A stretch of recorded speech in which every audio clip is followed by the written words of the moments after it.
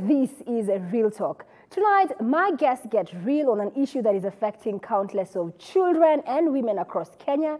As I stand here tonight talking to you, there are countless of women who are trapped in prostitution. But not my guests. My guests broke free. So tonight, they'll be sharing their stories with us, hoping that we will touch somebody out there, educate you so that you can be able to raise awareness and we can protect our girls, young boys, and women in Kenya. Welcome to the show.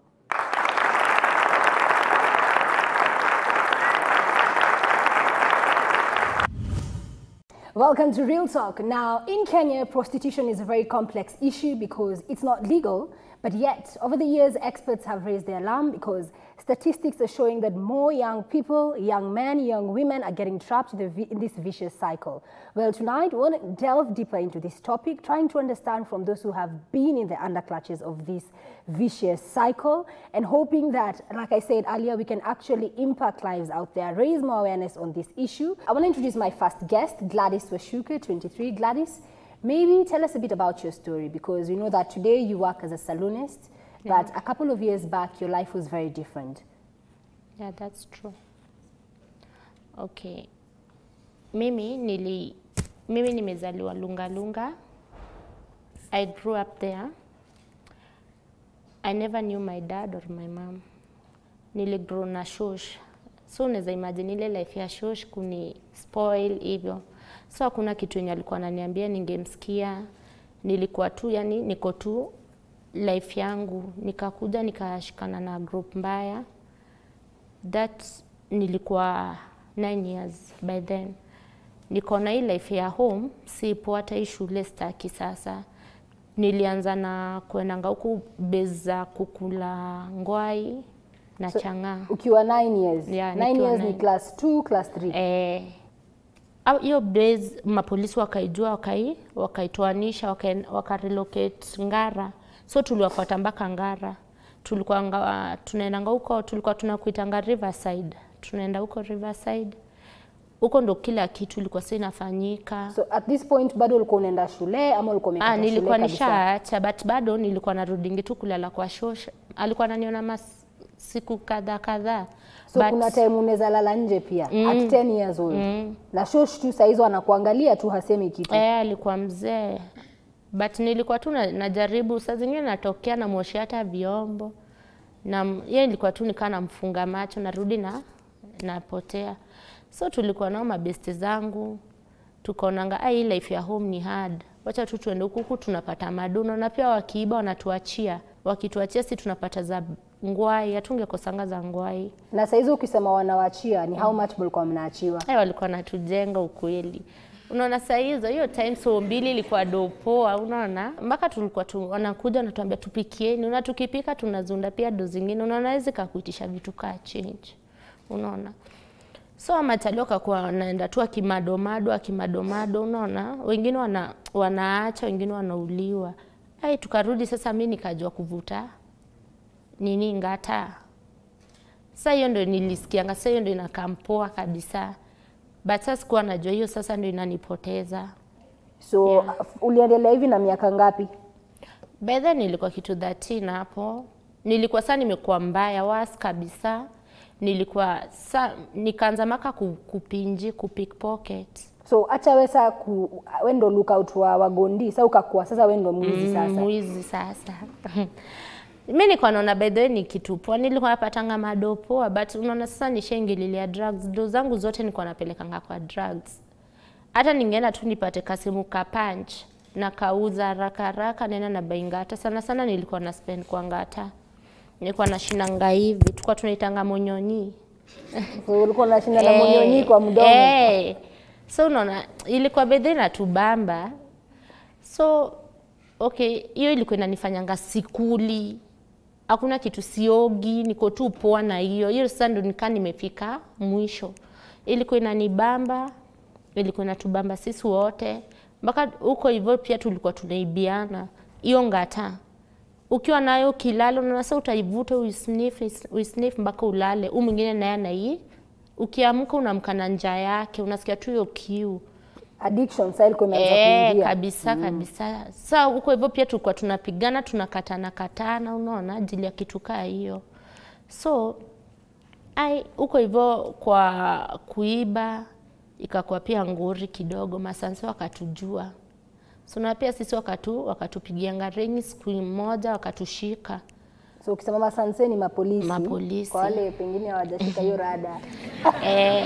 Saa wakatushikanga.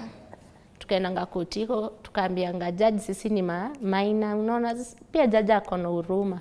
Tukafunga miezi 6 tukatoka. Akasema turudi shule. Tukapromise turudi shule, but unajua tu hiyo ni mdomo tu inaongea. Kwa Kiswahili tu. Saa kutoka. Sasa hapo hivyo nikaonanga huku hivi hapa pameumana, acha nitafute tena means zingine. So hapo hivyo ndo nilijuanga kitu inaitwa kujiuza. Kwa saa hizo pengine pia watu wanakuangalia wanakuambia wewe ni dem. Nikiwa tu huko ndani kuna mtu tulijuana na yeye. So akaniintroduce tena.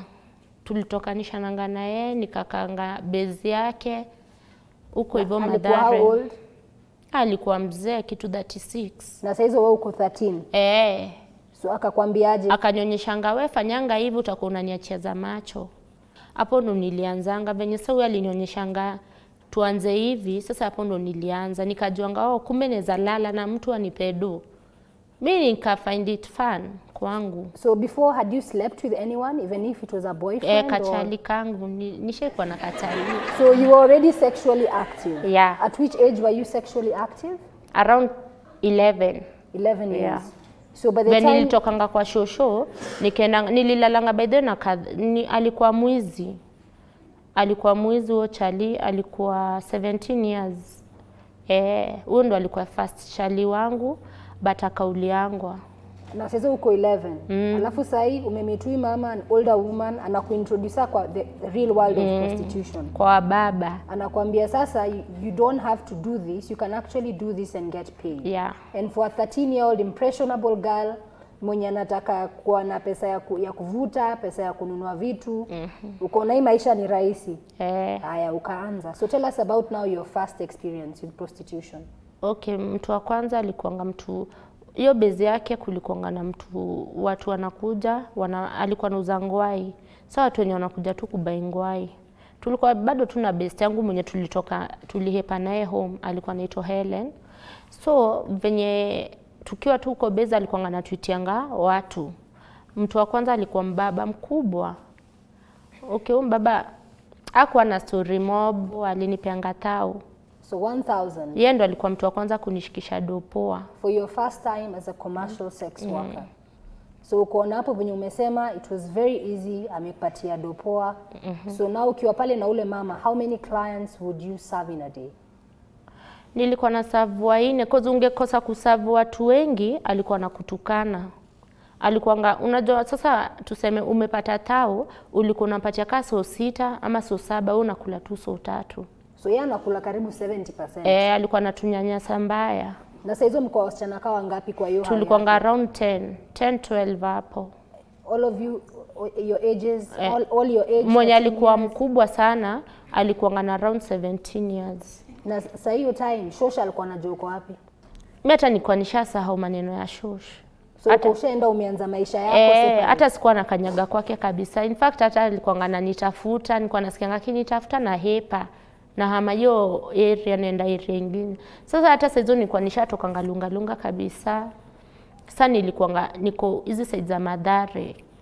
Huko ndo mali nilikuwa sasa natulianga. Na pale mwalimu alikuwa mnaketi na huyu mother, hakuna mtu alikuwa na wanda, ni aje huyu mother anakaa na watu hii kwa nyumba, na tunaona hii ile kazi wanafanya pale si kitu poa. Hakuna mtu mwenye alirealize anaona hao ni watoto.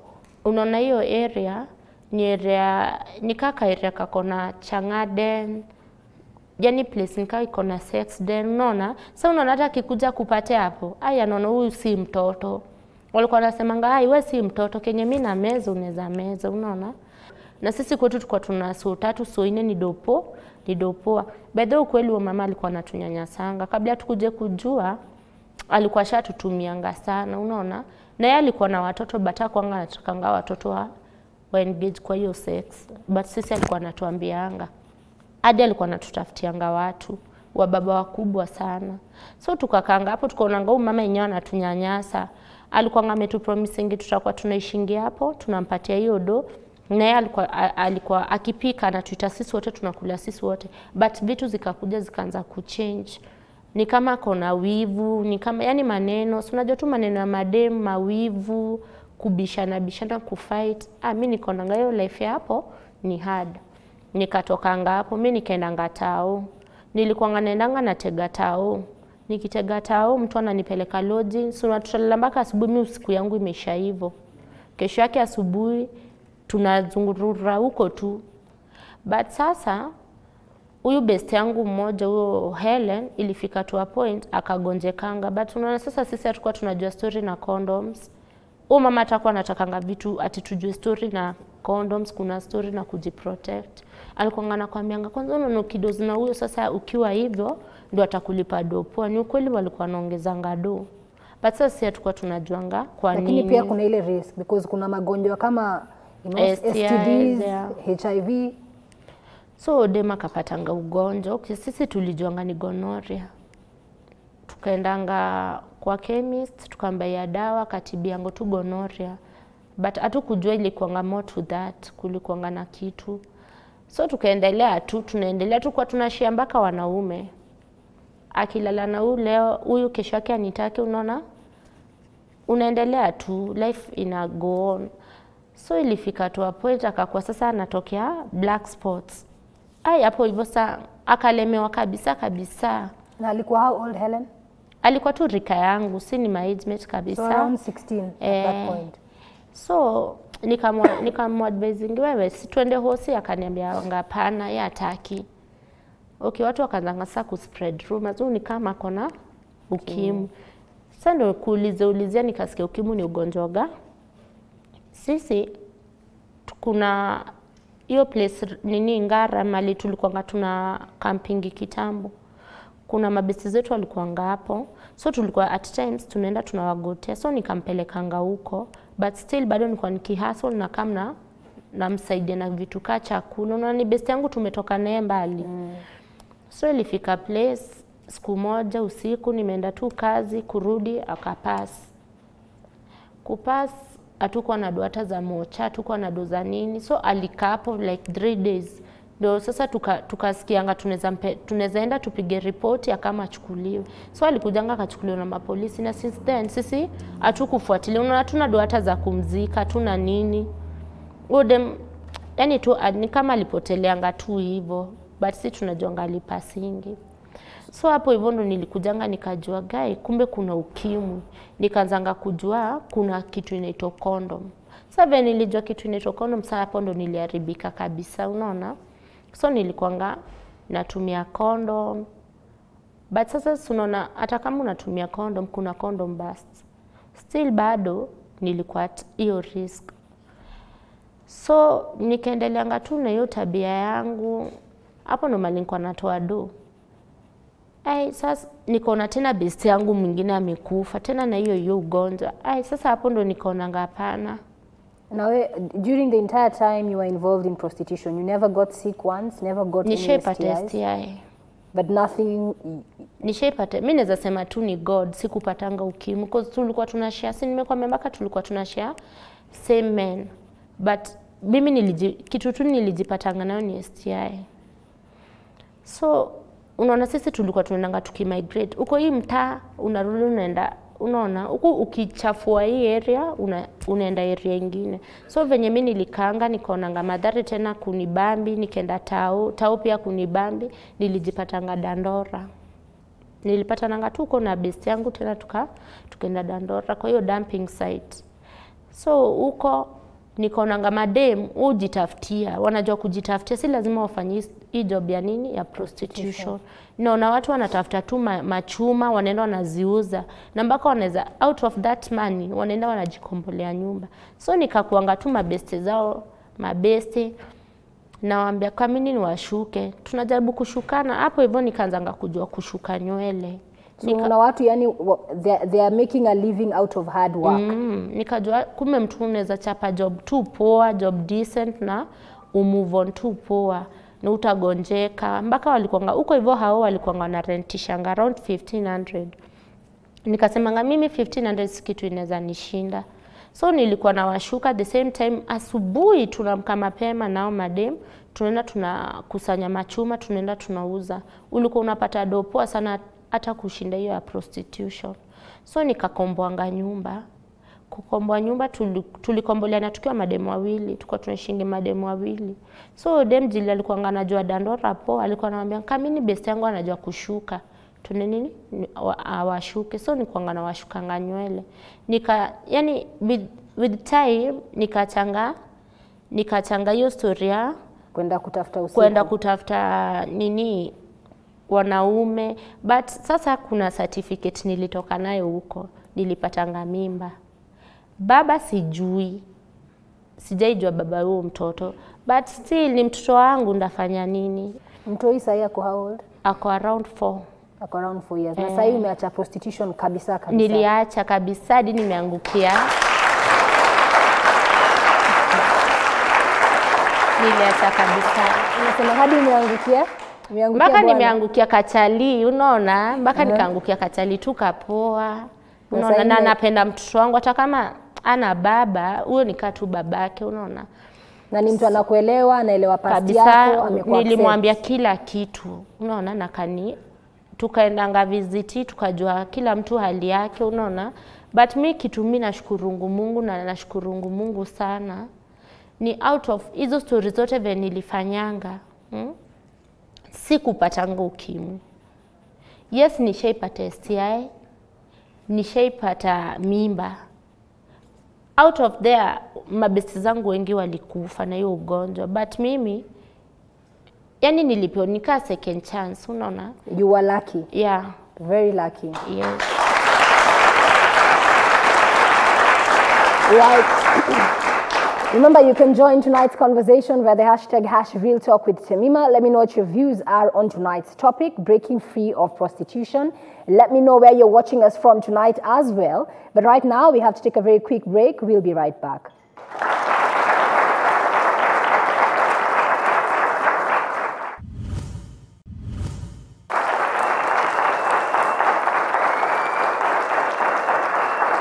Welcome back to Real Talk. Tonight, our conversation continues. We are spotlighting breaking free of prostitution with a special focus on child prostitution. Now, earlier on, my guest Gladys shared her story with us. Right now, I have with me Joyce, who is 23 years old, and I also have with me Helen Chacha, who is 17 years old, and they will be sharing their stories with us here on Real Talk. Welcome to the show, ladies. Thank you. Let me start with you, Joyce, because again, like Gladys before, you've also been a victim of prostitution. Yeah. Maybe just share with us your story. I was 15 years old, vile nilikataga shule. So I was like, nikiwa shule, nikitoka midterm ama tukifunga shule, nikikam home naona mabeste zangu wako different, wameanza kutumia drugs. So I was like, ile peer pressure. Where were you living at the time? At my mom's home, Isili. Isili. Yeah. Nikahepa home. Saa kuna mahali mabeste yao wangu walikuwa wamekomboga nyumba. Tulikuwa tunakaa tukiwa 5 girls. Yeah. So kukaa hapo nikaanzaga kutumia drugs, alafu kila mtu hapo alikuwa na chali yake. Kwa hiyo harakati pia mimi nikapataga chali. So kuanzaga kupush hiyo chali anakuja, alikuwa gamwizi pia alikuwa anatumia drugs.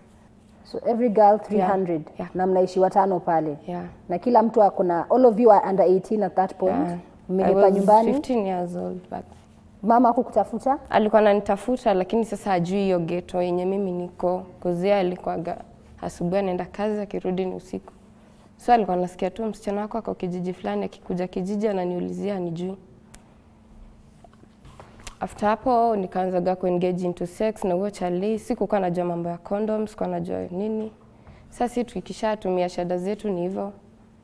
Tunaenda tunakaa na yeye, tunalala na yeye, ana provide everything, azina alikuwa ana provide everything. Nikafika mahali akashikagwa. So ikakuwa lazima mimi niuze ndom, ndio nikipata do naenda kumwangalia mahali yuko ameshikwa. Akaachiliwagwa akarudia ile tu kazi yake ya kuiba. Ikafika at point akauliwa. So akikuja kuuliwa mimi nilikuwa na mimba, sikuwa najua. Nilikuwa nimefikisha 18 years. Nikajipata niko na mimba. Nikashindwa ndafanya nini, siwezi taka mamangu ajue. Ikabaki sasa hivyo tu niko na mimba ni engage na sex. So ikakuwa tu nalala na mtu ile ananichotea na mimi nilikuwa na changado ya abortion. So pesa abortion ikufikaga. So you got into prostitution? Yeah. Exchanging sex for money? Yeah. To abort? Yeah. So then what happened? So ikafikaga mahali kuna best yangu mwingine akatuadvise akaniambia ng'ang'ana tu na mtoi wako, hakuna haja ya abort na maybe hata pia wewe life yako itakuwa at risk. Ikakwaga tu ni hivyo, mimi nikajiuza. Ball yangu vile ilifikaga hapo at 5 months ikaanza kuonekana. So in your early pregnancy you were still engaged in prostitution? Yeah. So hapo kulikuwaga na organization nyingine inaitwa Bar Hostess, walikuwa wanakujaga mamtaani wanapeana wana health. Hivyo tunakansoliwa, mtu anapewa counseling, walikuwa na provide health zote, unapewa dawa. So best yangu mmoja kaniongeleshaga, kaniuliza na ule chagile kazi yako, nikamwambia sasa ball yangu imeanza kugrow lakini nashindwa hata vile ndafanya, siwezi rudi home. Mamangu ataniuliza mimba ni ya nani, mwenye mimba kwa wapi, vitu kama hizo.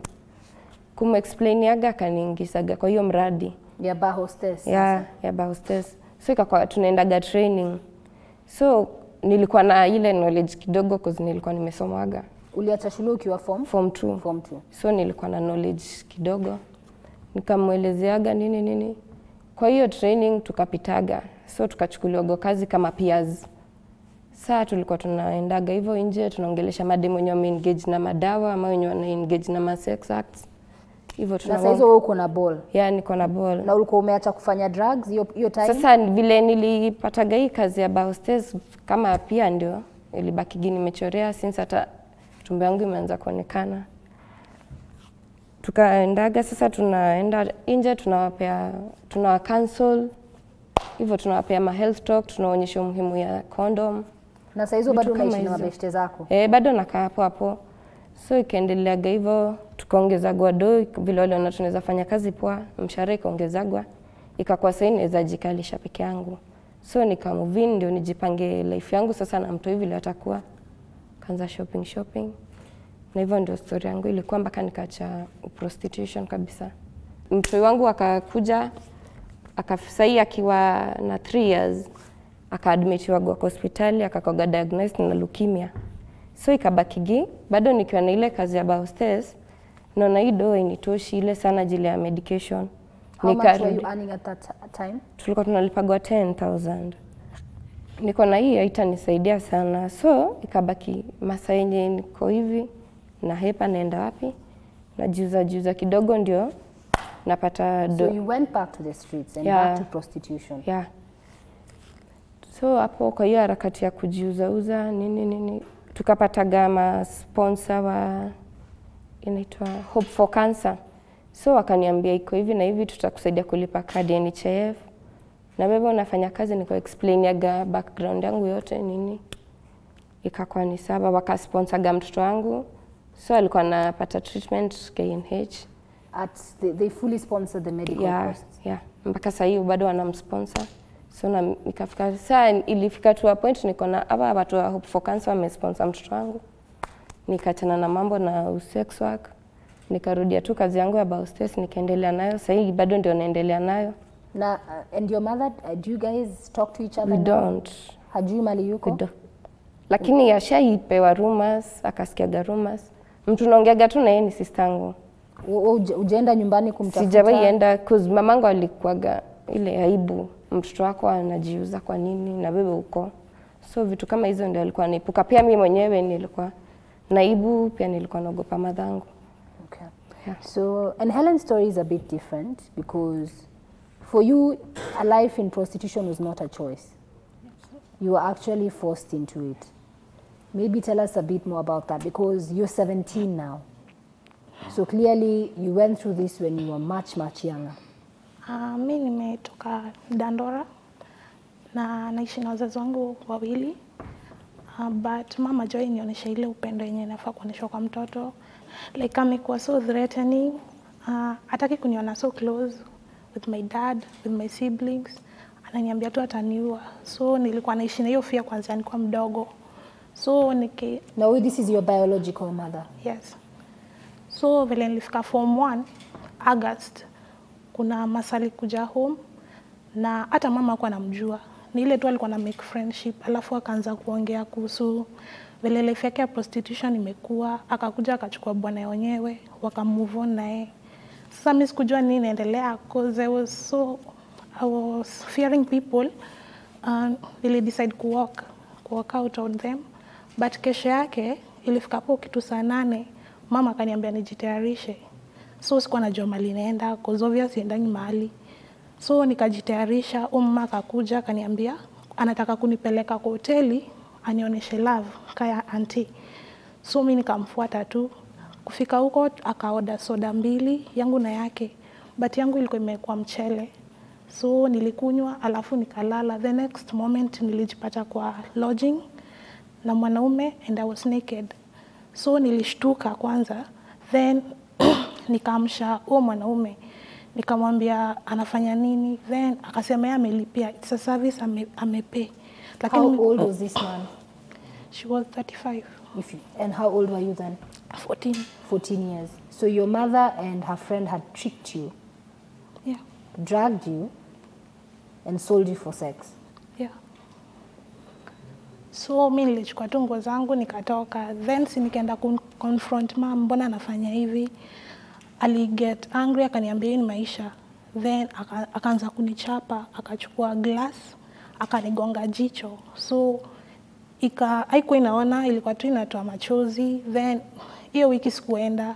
Mama alikuwa anakuja anaambiwa bado yeye ni mgonjwa, ningoje kiasi. Did you tell anyone? Your father maybe, your neighbors or any relatives? No, aliniambia nisiambie mtu. Then alisema ataniua. Alafu mimi sijuani na relatives kwa sababu hiyo ndio kitu sijaienda, hata sijui maanti zangu na mango zangu. Najua tu mmoja but ako so far. Then sikuangi in contact na yeye. So dada akakuja akaniuliza nimefanya nini macho. Sasa mimi nilikuwa nimedanganywa, akiniuliza niseme nimeanguka kwa stairs. Sasa nikasema tu hivyo. Kesho hiyo next week nikakujiwa, ikakuwa tu naenda like a day na wanaume 2, kawa yuko na la mmoja kwa sababu tulikuwa 2 na dem mwingine. How old was the other girl? She was 17. So during holidays ndo nilikuwa nafanya job juu niko boarding. Na life kaendelea hivyo ikafika. So, this started when you were in Form 1? Yeah. So during the school time unaenda shule, holidays ukiwa nyumbani pale na mom, yeye na rafiki yake wanakuuza. Yeah. And why didn't you tell anyone even in school about what was happening to you? Since mimi nimekuwa tu na fear kwanza nilikuwa mdogo, your mom akuoneshi love. Then hizo threatening zake zilikuwa real cause hata anaweza chukua kisu akudunge. Cause ilifika time akachukua chuma moto akanichoma nayo mguu. So nilikuwa na hiyo fear, nilikuwa napenda kukaa peke yangu. So ulikuwa umeogopa, you were petrified? Yeah.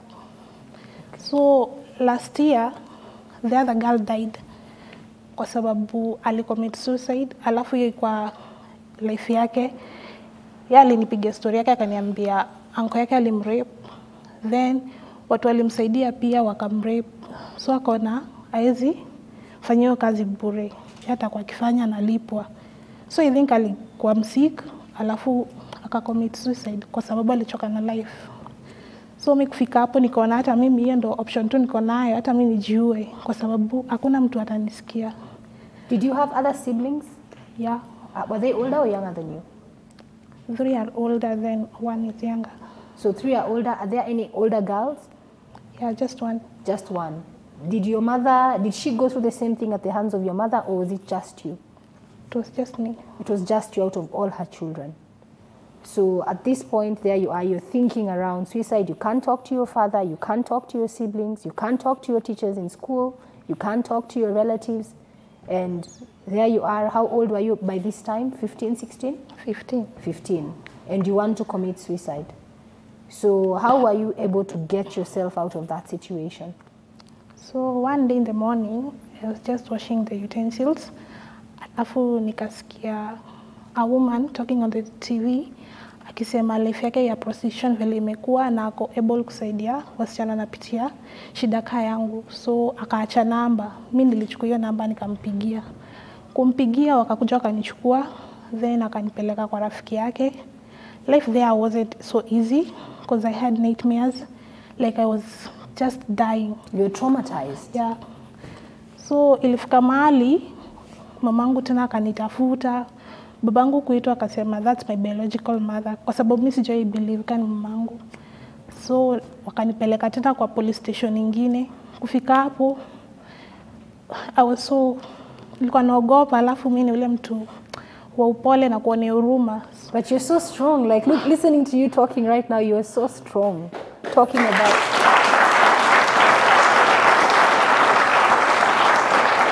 Vile nilifika pale nikapata baka shushu yangu ameitwa. Shushu yangu akanibeg, akaniambia hata kani ukweli niache tu hii story. Sasa mimi ile mambo tu ya huruma, nikaonea huruma, nika drop kesi. Ku drop kesi, ule mtu nilikuwa naishi naye alikasirika, then aka walk out. Lakini mimi nilijua hizo life mimi nataka, kwa sababu nilirudi home. Akanituma one day, kunituma nilisahau vifungu kwa nyumba. Sasa kurudi, hiyo harakati ya kurudi, nilipata akiweka poison kwa chakula yangu. Your own mother? Yeah. So nikajifanya tu sijaona, nikachukua kifungu, nikaenda nikabai kitu nimetuma, nikarudi. But hiyo food sikukula, nikamwaga. Sasa jioni anafika anashindwa, kwani sijakufa? Akaanza kunigombanisha, akaanza kunichapa, akaniambia ati ataniua, alafu aende ajishikishe. So nikaogopa tena, ikabidi tena nitoroke. So nilikuwa na undergo treatment somewhere, NGO, ndo nikawaambia wakanipeleka kwa children's home. Kufika tena kwa children's home, niliona haisi life yangu. Mahali unafungiwa, then hiyo children's home iko na mashida nyingi, mnalala chini, alafu mnafanyishwa mawax. Nikapigia budangu siku moja. Sasa nikimpigia, huo mama huyo orphanage ikahappen ameingia, akaniuliza nini nafanya. Ndo sasa akanipigia story yao, watoto wako hapo, wengi wameundergo rape, sexual violence. So alinitia nguvu, nika have to stay there. Sasa kukaa hapo, mamangu tena akaanza kunifuata. But sasa sikuwa nataka kuenda. Anakuja anasema ameibiwa mtoto, anatishia mama atamuua. Sasa mama alichokanga na mimi, akasema wacha nikupeleke kwa ile police station huko kwenyu, mimi nikupeane kwa wazazi wako, mimi sikutaki tena. Tukaenda. Kufika huko mamangu akaitwa, alafu hao polisi walikuwa wamebribiwa. So anything I talk it's just nonsense. Ikabidi nirudi home. Kurudi home tena, nikaenda tena kwa NGO, akanirudisha huko kwa orphanage. Nikaenda tu nikakaa hapo, lakini sikuwa nafurahia kwa sababu mama ndo alinikataa. So it happened 1 August, kwa mwenye orphanage sister yake alikuja, ilikuwa birthday yake, na alisema ata celebrate na watoto orphanage. So akiwa hapo, Jumi napenda kuimba, nikamuimbia, ndo akasema ati anataka kukaa na mimi, ataka hezi ni adopt. Juu mama alikuwa anasema hezi ni adopt juu mimi niko na wazazi wawili na wako alive. Akasema atanichukua kaikae na mimi before my case is handled. Na vile nilichukuliwa ndo naishi nao. And it's much better. Yeah. You're happy. Yeah. You seem very well adjusted.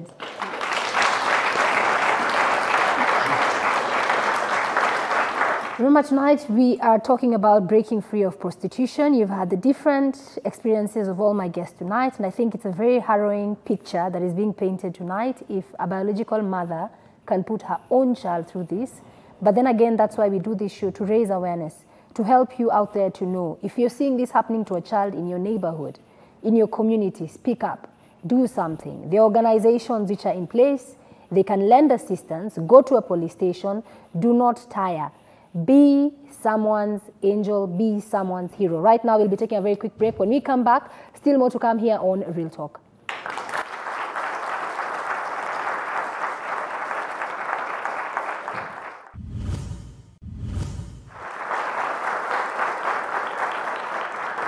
Welcome back to Real Talk. Tonight's topic, conversation, continues. Remember, every girl's story is very different. I've had various girls up on the stage sharing their stories, and I'm sure if we had more time, if they had to open up, they would share even countless more stories of girls that they have met in their lives, girls that they have seen pass away. Obviously, this is a topic that we must address as the Kenyan society, because it's one thing to bury our heads in the sand and say that prostitution is illegal, it's not happening. Well, here I have evidence, you know, real people sharing their real stories. And I think for me, really, Helen's story was the most difficult. And even I could see when she was sharing with us, the reaction in the audience, because for her, the choice was taken away from her. So right now, I want to introduce Jane Watiri. Jane is 39. She runs an organization called Life Broom, which rehabilitates, counsels former sex workers, and she herself has been a former sex worker as well. Jane, welcome to the show. So you've been in the audience this entire time, and I'm sure you could relate with a lot of the stories that Gladys, Joyce, Helen were able to share with us.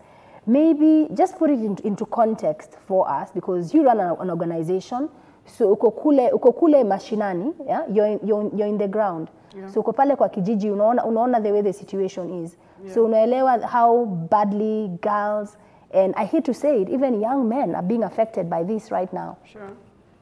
Okay, kwa majina nivyo mesikia, I'm Jane Watiri.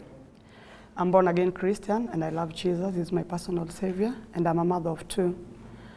Okay, pia nami nilikuanga kwa life ya prostitute for 7 years Koinange Street. And nikiwa mchanga, nilikuwa mdogo. Kwa sababu nilipata wakati my first born nilizaa nikiwa 17 years. So wakati niliintroducewa na my late friend ambaye for now she's normal, alipasingi, alikuwa anaitwa Joyce, although alikuwa older than me. Akaniambia, wewe si mtu wa kwenda club za reggae, uko na figa poa, naweza kuintroduce Koinange, F2, Madhouse, hizo club kubwa ili uende ukajitafutie pesa. Na ilikuwa ina happen because nilikuwa na mtoto mchanga, I have to drag my baby, so niweze kwenda Koinange Street ili alale. In the morning when I came back home nipata bado amelala, na singetaka my mom kujua kwamba nimeingilia life kama hiyo, because my mom alikuwa muhash. So it happened, my mom akachukua mtoi wangu juu siku moja aliambiwa na my neighbors, what's happened with these kids? In the night analianga saa zingine because nilikuwa amekuwa addiction na drugs, kwa sababu nipatia Piliton na overdose mpaka ikazoea kwa mwili. So my mom have kuja kuchukua the grandson na akaenda na yeye. And after that my mom alichukua mtoi akasema, bora kwa mtoto wangu niko na mtoi, acha madhangu achukue mtoi, mimi ndiendelea na life. Hata kwanza nika graduate nikatoka huku nikaenda mpaka Mombasa, sasa niko na freedom ya kuzurura. But yet nilikuwa naambia my mom, in one condition, usininyime mtoto wangu nikitaka kuja kumuona. Kanaambia mtoto ni wako, lakini it's better you die alone but utakufa na mtoto. And I remember kenye kilifanya mimi niingia kwa street because the father of my son alinihurt. Mimi kwa hivyo nikienda Koinange nilikuwa after ku destroy men. Mimi for sure sikuipenda wanaume, ilikuwa nikikuangalia tu hivi nikuchukie. I can carry even your shoes. Ukitoka kwa lodge sitaki kujua vile utaenda home. Ukitaka kwenda mguu tupu, I don't care. Si pia mimi niliharibu life ya, I will deal with you man. Najua ujui ile mpaka kiatu. At what point, and this is the thing about revenge, huh? You know, you might think through revenge you're poisoning someone else, but at what point did you realize through this revenge I'm poisoning myself? Si kujua najipoizo juu nilikuwa naona ni kama na heal. Ile kuhatiwa nilihatiwa na the father of my child, yet nilikuwa young na sikuwa najua kuzurura nini, sikuwa najua pombe, sikuwa najua rave. Na then sasa jamani amekuja amenienjoy, nikajua all men they are the same. Kwa hivyo hakuna mwenye malaika, wote juu anavaa trouser ni mwanaume. So ningeingia Koinange, either ni mzungu, either ni Mwafrika. By the way, I remember I used to change my hairstyle kama wiki ama 3 days. Nikijua nimemess Koinange ama carnival na change my hairstyle. So watu walikuwa wanatafutanga but they cannot recognize me. They don't identify because nilikuwa na change. I used to change the hairstyle anytime. But yet sisi sema ilikuwa life poa. Because despite my friends zangu ni lose friends zangu, despite sasa napata na client mwingine amejinitiate na mambo ya kimashetani, he want to sacrifice you. Sometimes unakuta mwingine anakutolea mpaka gun. So siseme eti your life ni poa. Mimi kenye wanganaambia magirls kama sasa tuko na hii organization, even though tunataka kuchange jina, tunataka kuita Remnants of Hope. Hiyo ndio tunataka kuita kwa sababu already ni remnant, ni watu wale ambao wamebaki ambao hawakuwa na tumaini. So hiyo ndio tunataka kuita organization yetu. Because kitu moja nimeona prostitute wanadharauliwa sana, kitu ya kwanza. Kitu ya pili wanaonekana kwamba si kama watu. Even I like to quote scriptures. Even Jesus himself, when the woman come and akamwosha miguu, people they say Jesus anawalk na sinners. So mi pangu nikajua I want to carry that. I don't want to carry that heart ya kupenda watu ambao community wapendi, because I remember even me community they don't recognize me. Community they don't want to even me to interfere with their children. So nikajua kwamba even many hate lazima nitawa embrace the way we are. Either mtu wako vibaya na mpenda kiza yake.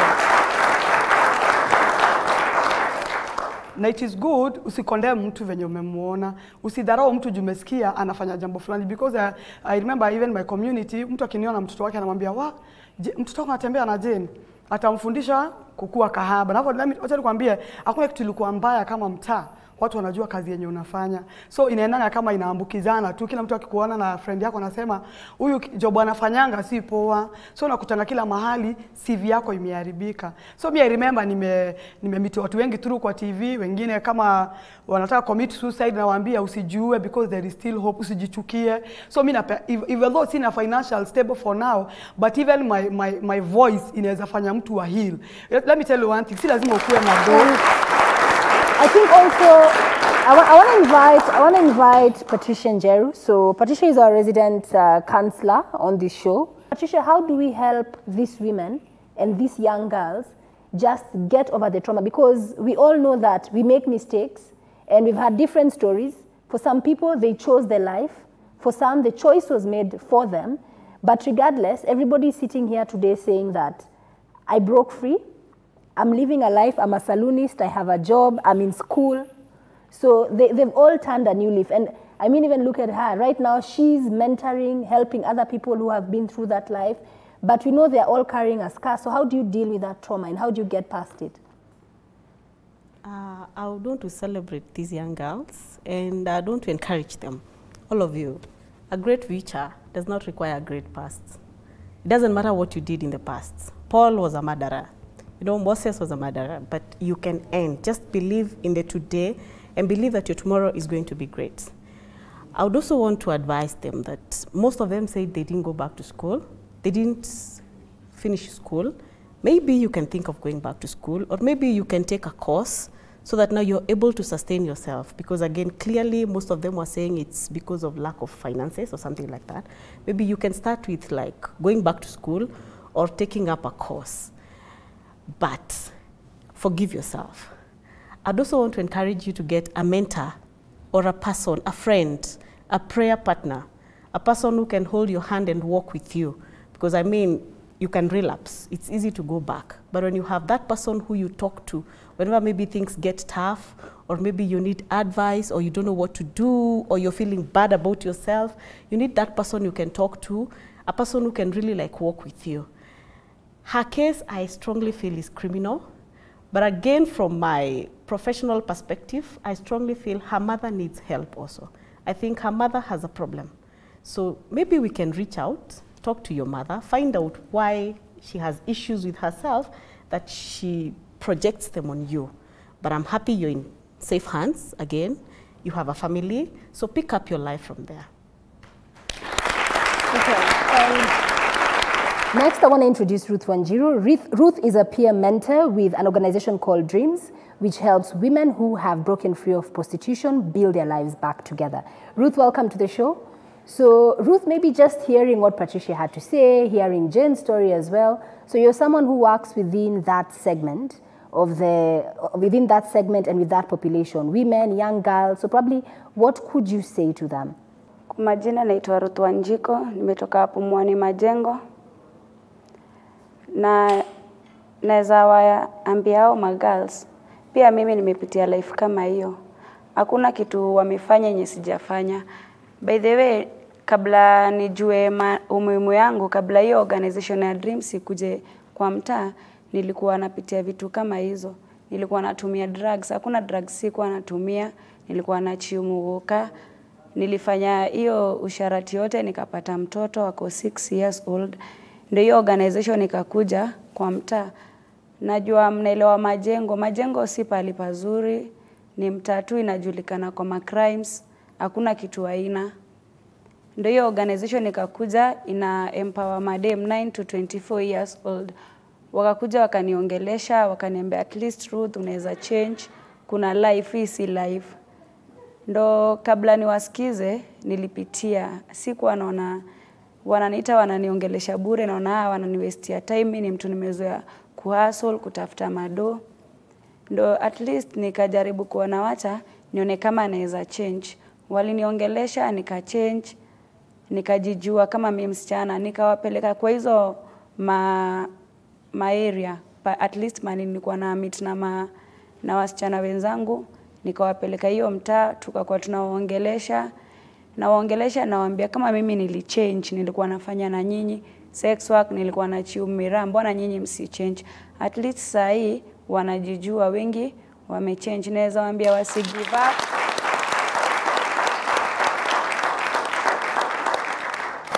Naweza waambia wasi give up, kuna life hapo mbele. Hiyo si life yetu. And we also have Elizabeth Moniki Maina.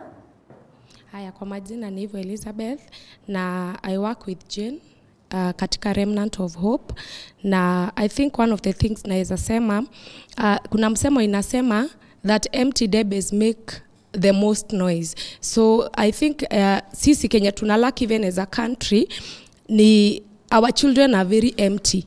Unapata even a parent talking about sex kwa mtoto wake na the dangers involved kwa sex, unapata most parents are not willing to talk to their children. So personally I think these children are very empty, wale wenye wanaingia on their own will, because hawana guidance na hawana mentorship even from parents. So I think it's a challenge to parents, wachukulie ni jukumu lao kuweka hawa watoto something in their spirit, because if mtoto umemlea vizuri, hakuna watu wengi watakuja from outside kumwambia what they should do ama kuwa influence. And really, so that is one side of it, because if I had to ask the girls here, yes, for instance, let me ask. So I want to ask Gladys, just on the point that she's made, did Shosh talk to you about, you know, life, sex, men? Did anyone in your life talk to you at home about this?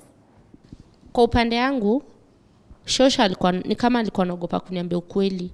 Nika alikuwa anaogopa kuniambia ile ukweli ingefanya nijue maneno mob. Alikuwa anaona kama ndajua maneno mingi. But mimi nasemanga labda ningepatanga mtu wa kuniambia. Labda angekuwa nasikizanga venye watu walikuwa wanamwambia angeni change. But unaona mimi sikuwa ipata mtu wa kuniambia. Cause alikuwa anaogopa kuniambia ukweli, hata kama alikuwa anajua ni ukweli, alikuwa pia ananificha. Sasa mimi naweza sema shosho yangu ndo alinispoil. What about you, Joyce? Because ulisema mom ni very strict. So did mom have this conversation with you? She used to, hata tukiwa shule tulikuwa tunakansoliwa, lakini nili engage kwa hizi vitu jili ya peer pressure. As in, naona best yangu anafanya hivi, mimi natamani.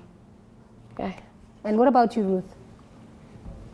Mimi kitu ili nilidapo, mzazi wangu niko na mama, sijui baba.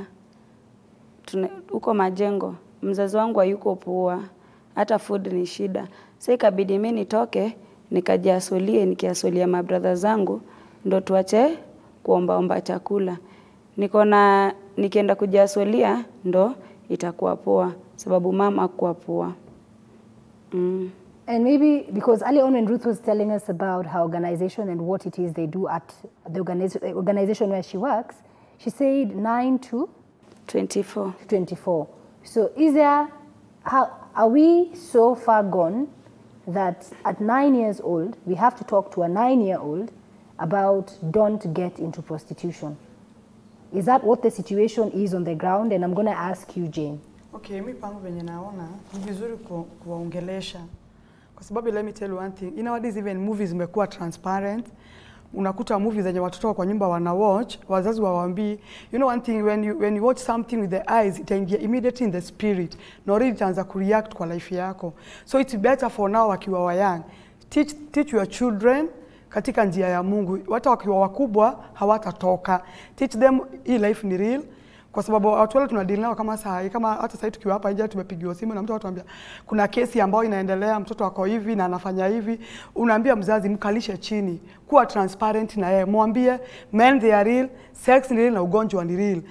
Tuache kupita, wazazi waache kupita ile mbali. Tunajua siku hizi ni kubaya, unajua magonjwa iko, wekelea maneno kwa meza, mwambie reality. Because the more days inaenda, the more generation inaenda ikipungua. Na let me tell you one thing, miaka kadhaa zimepita kama our age of our parents, ukiangalia generation yetu kwa saa hii, many children hawataki kuambiwa. Why? Kwa sababu kama the Bible says, kama huku shape mtu ukiwa mdogo, ukikuwa mkubwa hautaweza kushape. Inafaa wakati sasa mtu uko mdogo na hauna fruit, tunda ambalo litaanza kutoka ndani ya ule mtoto ni tunda ambalo linakumfundisha njia ambazo ni za Mungu. So before kuwe mkubwa utaweza kukua na ile knowledge. Lakini for now ukimwatch tu unasema ni mtoto, ata change tu. Unajua ni mtoto, ati mpaka parents nowadays wataki kuchapa watoto juu mpaka shule kumeambiwa kusichapa watoto. Ukiona kitu imeingia kwa shule, kwako kwa nyumba, the Bible says kijiti mtoto asiondolewe kijiti. So umkalishe chini. Kuna ile age ya kuchapa, kuna yenye ukalisha chini. Unamwambia iko hivi na hivi, siwe na kuongelesha watoto kwa shule, kwa machurch, siwe ukansol watoto tunawaambia iko hivi na hivi na hivi na si poa. Let me tell you one thing. Bila nasema vizuri sana, mwenye ako na masikio asikie na mwenye atasikia akose kutii, hiyo hatutaulizwa. But for now what we are doing in our group, tunaambianga watu we give back to community. Tunawaongelesha. Hata kama sometimes you used to go to Koinange Street. Even for those ladies tulikuwa tuna work out now. Nawaambia for sure hii si life. Wanakuwa mangana waambia excuse me. Hata kama ni vita tutapigana kwa sababu hii si life. Because hizi wanamtu wanasema ati prostitute ni job na tuweke tuchangie ati ni kazi. Unamwambia this is not life. Despite kama sasa niko na mtoto mkubwa, nitamwambia ninaenda wapi usiku. Lazima atajua life yenye mama yake anapitia. Then kitu kingine kama mzazi, usiambie mtoto wako pombe ni mbaya na yeye jioni uko nao kwa meza. Lazima atataka kuonja ajue nini mama yangu anakunywa. So, even sana parents wanachangia. Kama una smoke cigarette na unajua kwamba kwa addiction, don't use to the presence ya watoto wako. Tumia huko nje, ingia kwa nyumba kama mzazi na heshima zako. Ndio huyo mtoto asikwambie si pia mamangu tumia, mamangu vuta fegi. Even now I have a big son. Na ukamwambia mamako alikuwa anafanya na kwambia no. My mama hajaifanya hivyo. Why? Wakati ame grow up amekuta a role model mother. So let us be a role model parents. And I think really, because obviously, as with most topics on this show, it's a huge topic, which we only have an hour on the show, and we try our best to actually just delve into it, give you the life lessons from it. And really the lesson here tonight is that it's twofold. If you're a parent, you have to talk to your child. There is no topic too taboo. If you can't do it, find that auntie, find that, you know, it could even be a neighbor to talk to a child. And if you're a young person and you're there thinking about, I want to stop going to school so I can go live with my boyfriend, there is a time and place for everything. It might sound cliche, but sitting here today, holding examples for you, Gladys and Joyce, you've heard their stories. A couple of years later, I'm sure they regret the choices that they made. So if you have a chance, go to school. Do everything at the right time. And again, obviously tonight, the focus was on breaking free from prostitution. But as usual, with every story, there are two sides to the coin. Because if you're talking to young girls who are in the clutches of prostitution, a discussion needs to be had with the men in this country, with the young boys in this country. Because who are these girls having sex with? Obviously, that's a show that we're going to pick up here on Real Talk. But for tonight, that's it from me, Tamima. As always, thank you so much for tuning in and supporting the show. Until next time, enjoy the rest of your viewing.